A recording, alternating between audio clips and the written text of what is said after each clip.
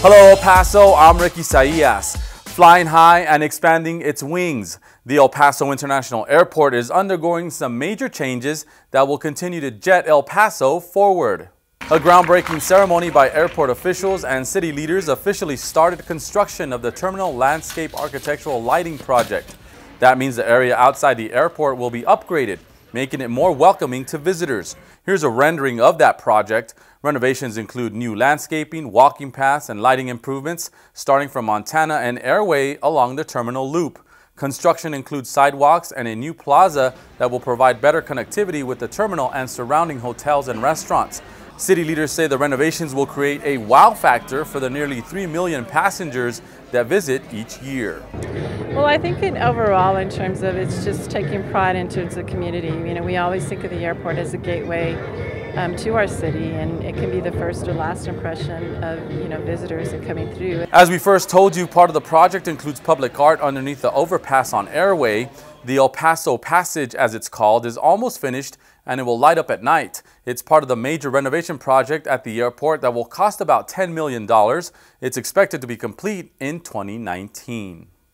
The airport is also celebrating 90 years in El Paso. Plans are in the works for a large-scale celebration on September 8th. The airport first opened in 1928 with one hangar in northeast El Paso on Fred Wilson and Railroad Drive.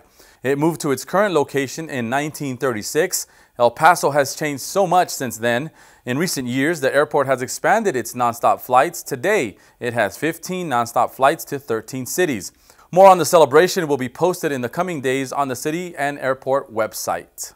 Well, now is the time to register to become a vendor for the 2018 Cooperative Purchasing Expo put together by the city's Purchasing and Strategic Sourcing Department. Online registration is open for exhibitors. This year, vendors will be able to select a booth location.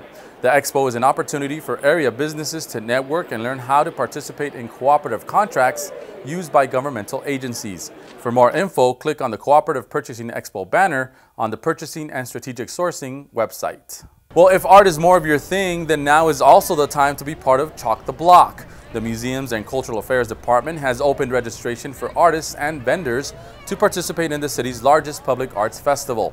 Registration is open online until August 27th. This year, Chalk the Block will take place October 12th through the 14th. Hola, soy Laura. The city's virtual information officer now speaks Spanish. Ask Laura is an interactive avatar that answers frequently asked questions from residents or business owners on city matters. The avatar is available on the tax office, one-stop shop, and purchasing websites. Additional languages will be added in the future to reflect the diversity of our community. It's another way the city continues to improve customer service. The El Paso streetcar is now rolling through downtown. Sun Metro began training operators during the day. City TV crews recorded the streetcar as it made its way through Kansas near City Hall and Santa Fe near the ballpark. It's the first time street operators share the road with drivers during the day. You can expect more testing in the coming weeks. Drivers are learning how to operate the cars along the route and through traffic.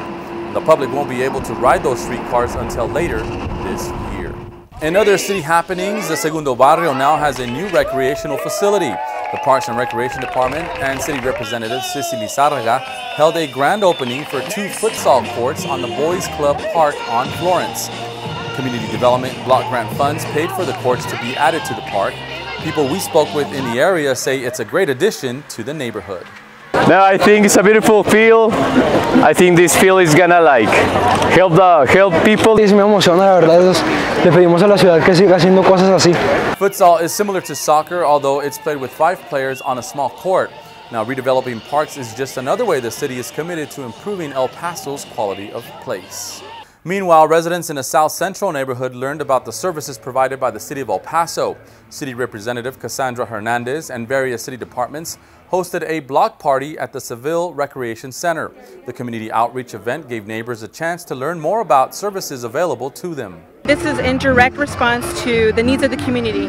They said that we haven't really done a good job at engaging with the community, telling them what we have to offer, and we have so many great services, not only at the city of El Paso, but with these great nonprofits. We are here to promote their quality of life and to be a better resource for them, and so that's the intent of El Paso Police, Fire, and other city departments and various organizations took part in festivities. Animal Services is gearing up for one of its biggest pet adoption events of the year. The department is eliminating adoption fees in hopes of clearing the kennels. On Saturday, August 18th, Animal Services will take part in the national Clear the Shelters adoption campaign. The campaign is aimed at finding as many permanent homes for shelter pets. Last year's event resulted in more than 240 pet adoptions. Animal Services is encouraging the community to adopt and help them continue their efforts to become a no-kill community. And that's going to do it for us on this edition of Your City in 5. Remember to keep up to date with all things that are happening in the city by visiting epconnect.today. We're also on social media, and of course you can catch us on City TV. Until next time, I'm Ricky Saillas for Your City in 5.